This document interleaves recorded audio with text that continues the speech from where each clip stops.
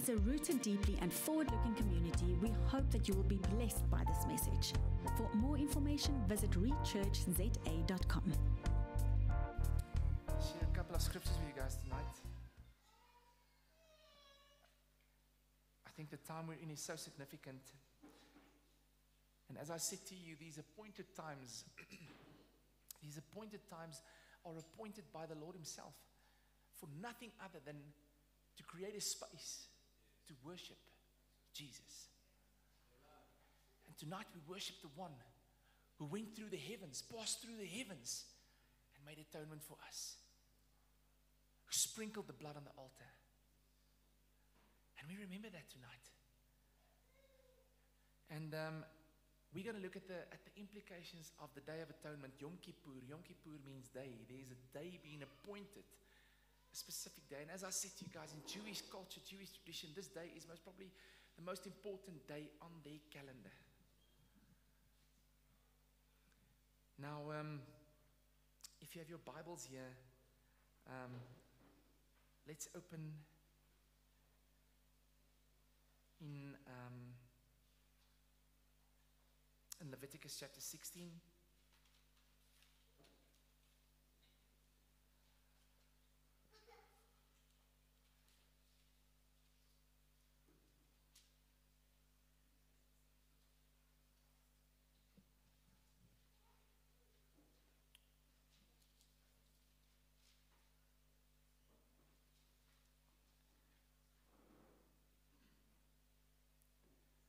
Let's read this portion together, chapter 16, verse 1.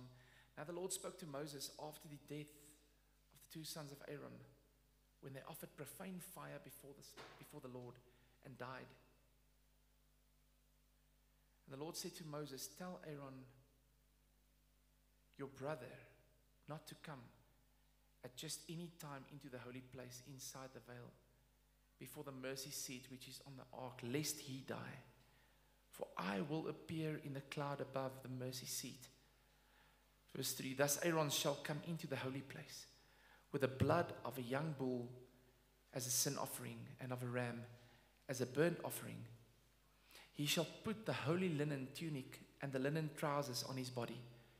He shall be girded with a linen sash, and with a linen turban he shall be attired. These are holy garments. Therefore he shall wash his body with water and put them on. And he shall take from the congregation of the children of Israel 2 kinds of goats as a sin offering, and 1 ram as a burnt offering. Aaron shall offer the bull as a sin offering, which is for himself, and make atonement for himself and for his house. He shall take 2 goats and present them before the Lord at the door of the tabernacle of meeting. Then Aaron shall cast lots for the 2 goats, 1 lot for the Lord, and the other lot for the scapegoat. And Aaron shall bring the goat on which the Lord's lot fell, and offer it as a sin offering.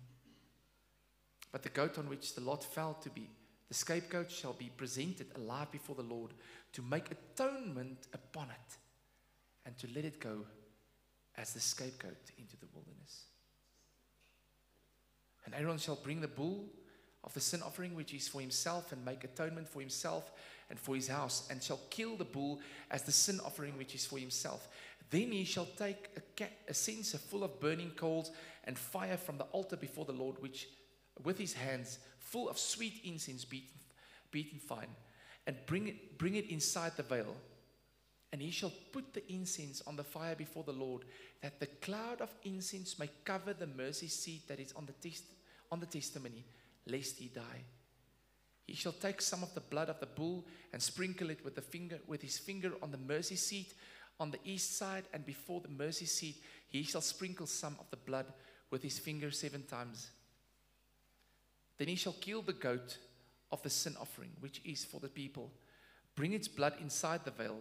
Do with the blood as he did with the blood of the bull, and sprinkle it on the mercy seat and before the mercy seat. So he shall make atonement for the holy place, because of the uncleanness of the children of Israel, and because of their transgressions, for all their sins. And so he shall do for the tabernacle of meeting, which remains among them in the midst of their uncleanness. There shall be no man in the tabernacle of meeting when he goes in to make atonement in the holy place, until he comes out, that he may make atonement for himself, for his household, and for all the assembly of Israel. And he shall go out to the altar that is before the Lord, and make atonement for it, and shall take some of the blood of the bull and some blood of the goat, and put it on the horns of the altar all around. Then he shall sprinkle some of the blood on it with his finger 7 times, cleanse it and consecrate it from the uncleanness of the children of Israel. Verse 20, and when he has made an end of the atoning for the holy place, the tabernacle of meeting, and the altar, he shall bring the live goat. Aaron shall lay both his hands on the head of the live goat, confess over it all the iniquities of the children of Israel, and all their transgressions, concerning all their sins, putting them on the head of the goat, and shall send it away into the wilderness by the hand of a suitable man. The goat shall bear it on itself all the iniquities to an uninhabited land, and he shall release the goat in the wilderness. Then Aaron shall come into the tabernacle of meeting, shall take off the linen garment which he put on when he went into the holy place, and shall leave them there, and he shall wash his body with water in a holy place, put on his garment, come out and offer his burnt offering and the burnt offering of the people, and make atonement for himself and the people. 25. The fat of the sin offering he shall burn on the altar, and he who released the goat as a scapegoat shall wash his clothes and bathe his body in water, and afterward he may come into the camp. The bull for the sin offering and the goat for the sin offering, whose blood was brought into them to make atonement in the holy place, shall be carried outside the camp, and they shall burn in the fire their skins, their flesh, and their offal. Then he who burns them shall wash his clothes and bathe his body in water, and afterward he may come into the camp. This shall be a statute forever for you. Wow. This shall be a statute forever for you. Listen here, we are in the 7th month. I'm going to read further now on the Hebraic calendar. The 7th month, we are on the 10th day now.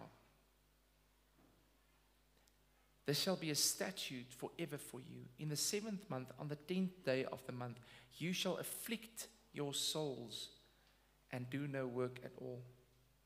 Whether a native of your own country or a stranger who dwells among you, for on that day the priest shall make atonement for you to cleanse you, that you may be clean from all your sins before the Lord. It is a Sabbath of solemn rest for you, and you shall afflict your souls. It is a statute forever.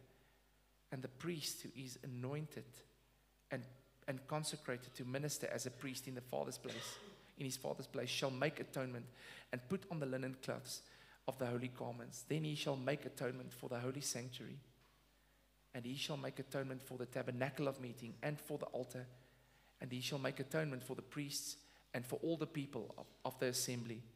This shall be an everlasting statute for you, to make atonement for the children of Israel for all their sins once a year. And he did it as the Lord commanded Moses. Quite serious, sorry. I know it's a bit of a long portion, but we need to take this. It's important that we understand what happened here, so that we can see and properly look at the types and the shadows and why it was so important. And when we look at the coming of Jesus and we see what Jesus did in the heavens, that the Levitical order has been fulfilled in Christ, and we understand which is yet to come, it brings life, it brings hope, it brings more than that. It brings an excitement into the hearts of the people of God, because today is a day of repentance. It's a day of repentance. To many people, it's a day of repentance. We look at the Jews, and we see so many of the Jews they believe in the Messiah, but they don't believe that the Messiah has come. For us as the believers of the Lord, today it's a day where we can celebrate that our names has been written in the book of life. We can celebrate that we've come to a place where we have repented of our sins. We can celebrate today that Jesus has went into the heavenlies once and for all. And we're going to read scriptures now. But the work that He's done was a complete work. It was a work once and for all. Do you know that the high priest does not have to go into the tabernacle every year to make atonement for sins? Jesus did it. He did it once. What is our responsibility now as the people of God? Our responsibility as the people of God is to appropriate and apply that blood. To remember that we've been washed with the blood, and not forget it. Our responsibility ultimately today is to repent from dead works. You have repented from your sins. I believe everybody in here have repented from their sin. And the day you've repented from your sin was the day that the Lord drew you closer to Him. It was a day where you were born again. And you turned around. Repentance in the Hebrew mind means to turn around. I turn away from my sin. I turn away from my sinful nature. Francois read it to us in Romans 6. Shall we continue to sin if we have died to sin? Surely not. We've turned away from our sin. We've turned away from our sinful nature. And we've been made alive with Christ.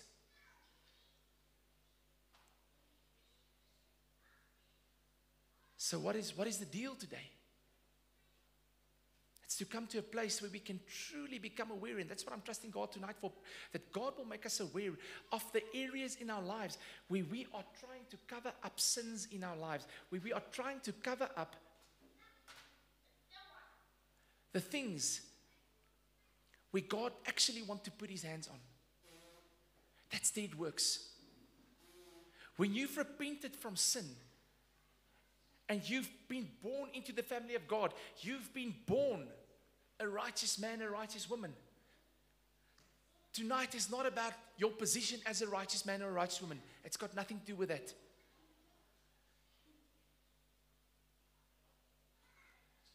The blood of Jesus, the Hebrew writer says, the blood of Jesus cleanses our evil conscience from acts that lead to death. And we should repent from that.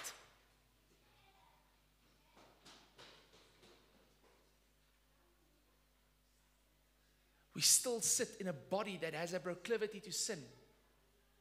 Does that make you a sinner? No. It does not affect your position. It does not affect your righteousness. But it affects your fellowship. And as I prayed yesterday and today, I felt how the Lord pressed on my heart. Even this week, it's been a labor to press into the holy place, to press into that place of grace where we can find grace and mercy.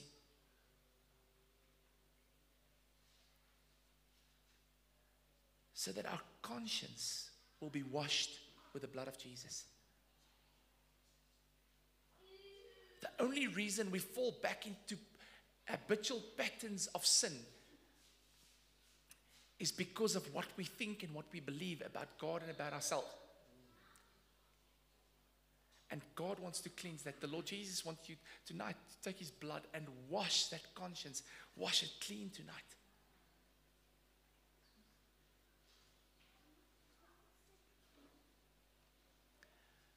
Let's read a couple more scriptures. So if we look at the Old Testament pattern, I just want to go a little bit back there. We see Moses went up to the mountain, he received the tablets, came down, broke it. He went back up a second time where he engaged with the name of God, the unpronounceable name, Yod Heh Vav Heh. And then we see he went up later again to receive the second tablets. And this is it's a very interesting how the scholars and how the theologians draws the line. After this, he was given the second tablets, and returned to the camp on the 10th day of the 7th month. Where are we today? On the 10th day of the 7th month, which was called Yom Kippur, the Day of Atonement. Isn't that profound? Leviticus 16:29, I just want to recapitulate it. And it shall be a statute to you forever that in the 7th month, on the 10th day of the month, you shall afflict your souls. And that's where he received the law.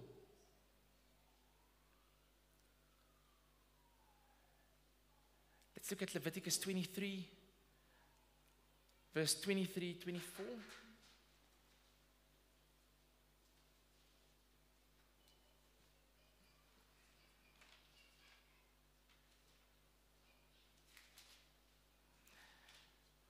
If you want to read up a little bit more and have a better context of the feasts, Leviticus 23 is a great starting place.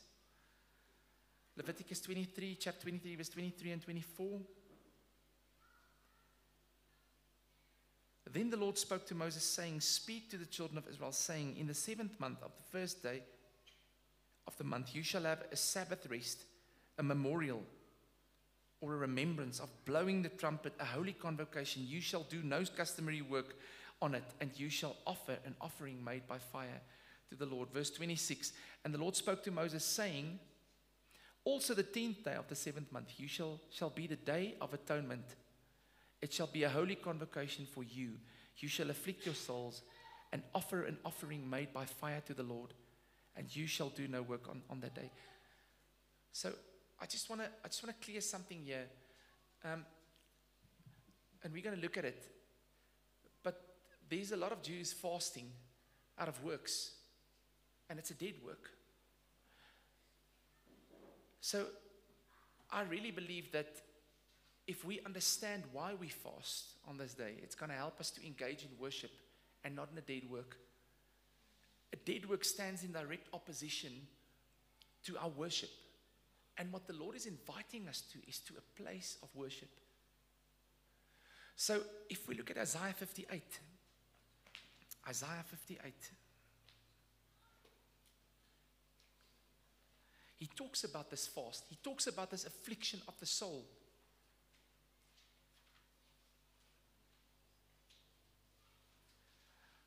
And he speaks about how it will look like when we please the Lord. How it will look like if we fast to worship and not fast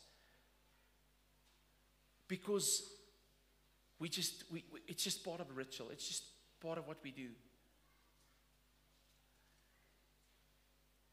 Let's just quickly read Isaiah 58 together. Cry aloud, spare not, lift up your voice like a trumpet. Can you see where we are? This whole 10 days, this whole season we're in is a season of blowing the trumpet. Turn back, my people, from what? Turn back from covering up your sins. Stop it. Turn away from covering up the things. If you have nothing to prove, you've got nothing to lose, and then you will also have nothing to hide. If you have to prove something the whole time, guess what? You have lots to lose. If you have to prove your name, you're gonna have to protect your name. But if you've lost your name because you carry the name of Jesus, you've got nothing to lose because you carry his name. If you have a lot to prove, you have a lot to lose. And if you have a lot to lose, you have a lot to hide. And that's what this day is about. This is what our repentance is about. Repentance is about losing the things that doesn't matter to the Lord. I believe the Lord wants people to lose their dignity tonight. So statig, broer. You know? I believe the Lord wants to undignify us tonight. Why? So that he can establish his glory on us. Revelation says he writes his name. The remnant will be people that are recognized by his name, all written all over them, all over them, all over them. He writes his name over us. If my name is written all over me, there's no place for his name. And that's what repentance is all about. I have nothing to prove, therefore I have nothing to lose. And therefore I have nothing to hide. Guys, let's settle this tonight. Even in the garden, as we sat this week, in we had foundations this week, powerful week. The Lord revealed something to me that happened in the garden. Can you remember when Adam and Eve sinned, when they ate from the tree? They hid away. Did God call them out and said, why did you sin? Adam, why did you sin? Was that God's words to Adam? God said to him, where are you? Even there, after he sinned, there was no condemnation. God wanted to walk with him. He was there in the afternoon to walk with him in the breeze. So God came to walk with him. And they said, we hid away from you because we're ashamed. And why were they ashamed? Because they had to cover up something. God did not condemn them. Friends, hear me out tonight. Any place in our lives where we have to cover up things, we have to cover up things, we have to repent from that. Any place in our lives where we cannot say that the cross was enough, where I have to control things, where I have to work things in my power, because the cross was not enough. It's dead works. I'm engaging in a place where I want to prove myself. It's a dead work. The Bible says we need to repent from dead works. You have repented from your sin. You're no longer a sinner. Stop covering up your sin. Stop covering up the stuff that God wants to heal in your life. All the frustrations, the irritations, the areas in my life where I so want to take charge. But God says, whoa, it's not yours. Can I go ahead of you, please? Can you stop now? And you're just like, I just have to do it, because if I don't move, somebody's got to move.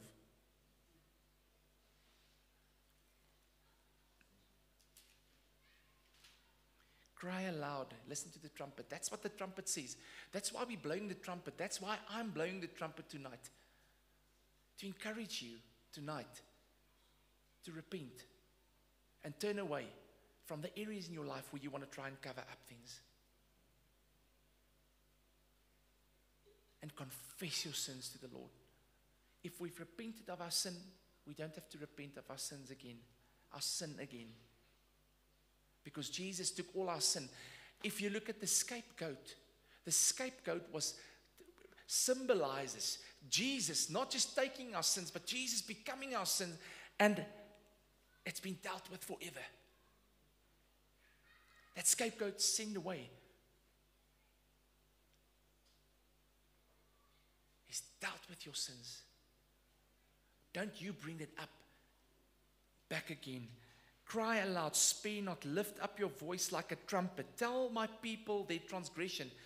Now there's a difference between iniquities and transgression, and I just quickly want to mention it. Iniquities, the word iniquities means an inner bent in my character.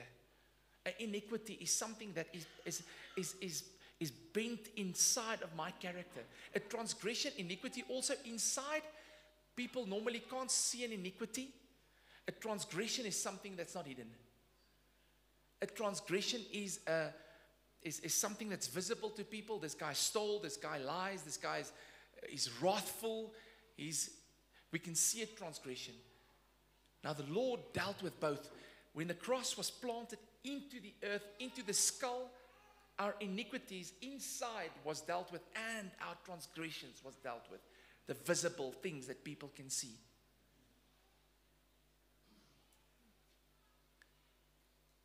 Tell my people their transgression, and tell my people their transgressions, and the house of Jacob their sins. Yet they seek me daily and delight to know my ways, as a nation that did righteousness and not forsake the ordinance of their God. They ask of me the ordinances of justice. They take delight in approaching God. Why have we fasted, they say, and you have not seen? Listen what they ask. Why have we fasted, they say, and you have not seen? Why have we afflicted our souls? Listen to this. What is the Day of Atonement about? Afflicting your soul. We're going to talk a little bit about that just now.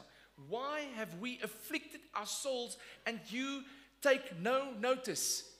Guys, this is critical. In fact, in the day of your fast, you find pleasure and exploit all your laborers.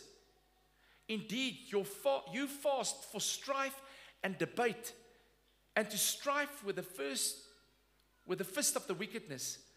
You will not fast as you do this day, to make your voice heard on high. It is a fast that I have chosen. Do you hear that? It is a fast that the Lord has chosen. A day for a man to afflict his soul. It is to bow down his head like a bulrush, and to spread out sackcloth and ashes. Would you call this a fast? And an acceptable day to the Lord? Is it not the fast that I have chosen to lose? Listen here. Here he's giving it. To loose the bond of wickedness, to undo the heavy burdens, to let the oppressed go free. To let the oppressed go free. And that you break every yoke. Is it not to share your bread with the hungry?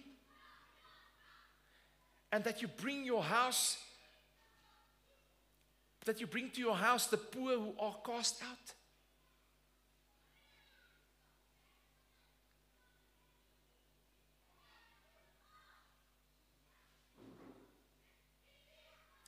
When you see the naked, that you cover him and not hide yourself from your own flesh. Then your light shall break forth like the morning. Your healing shall spring forth speedily, and your righteousness shall go before you. The glory of the Lord shall be your rear guard. Then you shall call, and the Lord will answer. You shall cry, and he will say, Here I am. Can you see what's happening here? Can you see how the affliction looks like? It's not just a work. It's not just, oh, I'm fasting now, and yes, a fast afflicts your body. But do we have mercy? Do we have compassion? Do we break our own flesh? Do we slander our own brothers and sisters for our own name and for our own purpose and for our own status? Do we stand on the corner streets and make it known to the whole world that we are so holy? Or are we cooperating with the Spirit, the life-giving Spirit of God? Because it seems to me that this is what this fast is all about.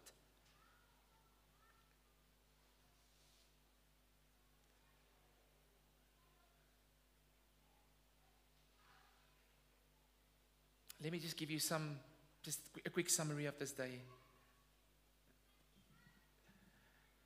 We are not to work on Yom Kippur because it's a day of atonement. If we don't rest, we are to be destroyed.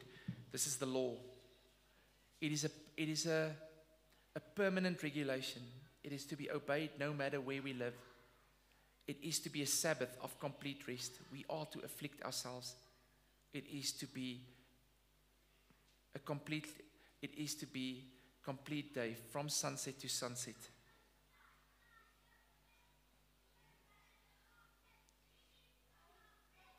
Denying ourselves means more than just not eating and fasting. And that's why I read to you Isaiah chapter 58. Romans 8, Paul writes, he says, For if we live according to the flesh, you will die. But if by the Spirit you put the death of the deeds of the body, you will live.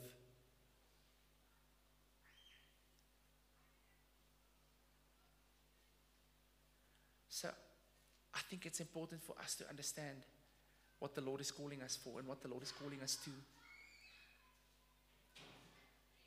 It's very easy to fall back into a law. And if we read Romans 7, we see that the law of God is good and perfect, and that it was given so that we will sin, that we will fall into the trap. Why? So that we will understand that the only way to step out of it is that we must understand we need Jesus. And therefore, we live by the law of the Spirit of life. There's a law of the Spirit that's been given to each believer. And now, we do not live according to regulations anymore, but we live according to the law that's been written in our hearts and in our minds. Does it mean we should ignore this day? Does it mean we should ignore the feasts? No, I think there's this thinking that, this is just an Old Testament concept. I want to say again, this is one book. It's one book. We have to look at this whole book in context. It's not the Old or the New Testament.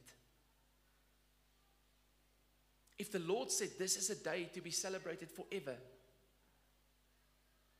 then it is to be celebrated forever. But the way we engage with it is now very important.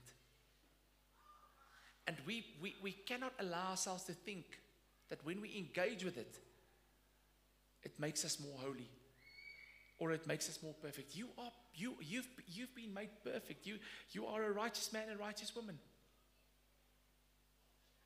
So the deal tonight here, and I'm going to end off here. I want to read one more scripture to you, is that we will understand that God wants to deal with our evil conscience. And that there are things that He wants to take care of, and He wants to settle it in our lives. Why? So that fellowship can be restored with His Spirit. That's it. Here, let me give you an example. If I had a tiff with Vanessa is the woman I'm married to, for those of you who do not know. And we've had a bit of a roll this morning. And tonight I want a bit of intimacy. She's going to say to me, hey, what about this morning? And I'm going to say, let's forget about it. Forgive me for everything, man. Is that how it works? No. But that's what we do with the Holy Spirit. So now I have to go back and say, hey, I'm sorry that I violated you this morning. I'm sorry that I did this to you. And the specific thing that I've done, I'm going to say sorry about that. I don't have to turn my whole life around and remarry her. I've married her. That's what happened when I've repented. I've come into the body of Christ. We are His. We belong to Him. What's important is that I confess the specific thing that I've done and not try and cover it up or justify it. And the reason for that is so that the intimacy between me and Vanessa will be restored. That's what this day is all about. That intimacy with the Holy Spirit will be restored. That's what our repentance and our confession is all about now. We confess our specific deeds that we've done towards one another or towards God, so that we can be forgiven and healed. And we walk away. We stop covering up the things that we shouldn't be covering up and try and justify ourselves. Yes, no, you know how it works in relationship. No, I'm sorry, but you were also late. No. I'm sorry that I did that to you. Please forgive me. Stop covering up. Stop explaining. Stop justifying.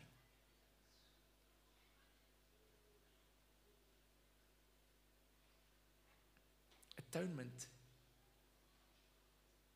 in English actually means at 1 mint. At 1 mint. Atonement at 1 mint. It speaks about the unity. Atonement. Jesus made atonement for us so that we will become one with Him, with the Father. Forever. A oneness. And that could only take place in fellowship. That's why it's a day of repentance, so that the oneness will be restored with Him. Isn't that profound?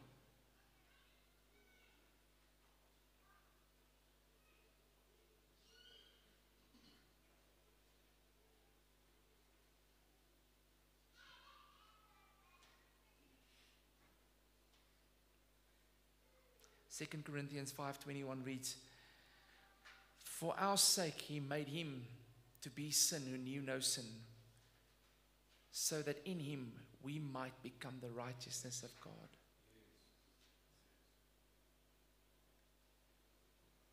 The Father made Jesus, who knew no sin, to become sin for us, so that you and I and those behind us that are still yet to come into the fold, all the nations and the Jews, that they will become the righteousness of God in Christ Jesus. I'm reading the last scripture to you, Hebrews 9. Let's read together Hebrews 9, verse 23 to 28. Thus it was necessary for the copies of the heavenly things to be purified with these rites, but the heavenly things themselves with better sacrifices than these.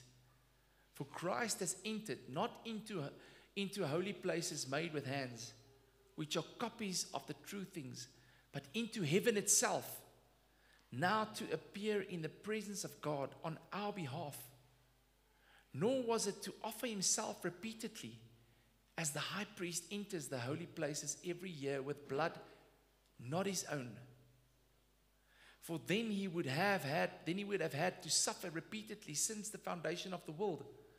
But as it is, he has appeared once for all at the end of the ages to put away sin by the sacrifice of himself.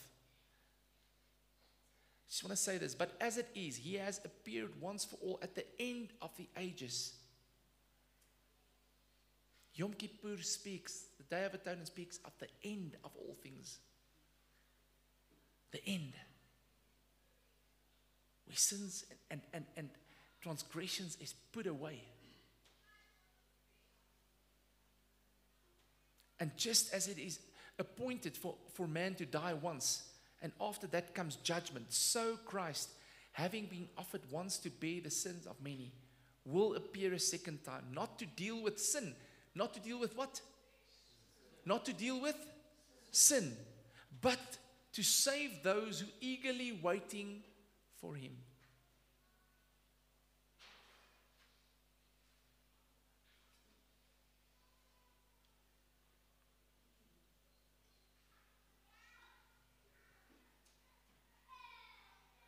Friends, I want to bless you. I can go on. I have so much to share about this. I think I said what the Lord wanted me to say tonight. It's a holy time. Let's not forget that this is a time dedicated by the Lord himself for us, where we can become aware again of the fact that it's only his blood and by his blood that our evil conscience are cleansed.